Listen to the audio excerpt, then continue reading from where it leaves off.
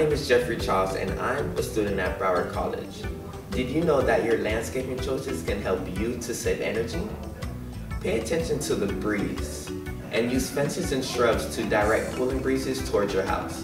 Likewise, help keep the sun from turning your house into an oven by planting large evergreen trees on the south or southwest side of your house.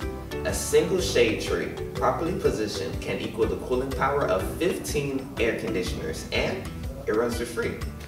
3 house shading trees can cut your bill in half. You can design a landscape that conserves water as well as energy. Don't overwater your plants. Overwatering wastes water. It is best to water your plants early in the morning when the evaporation rates are low. This way, plants have water reserves before the high evaporation rate midday. Always group plants with similar watering needs together. Reduce the use of turf and use low water turf types and other ground covers instead. Use mulch to keep plant roots cool, minimize evaporation, and reduce weed growth. Aerate your soil. It improves water flow to plant roots and reduce water runoffs. In the summer, raise your lawnmower cutting height. Longer grass helps shade itself and retains more water.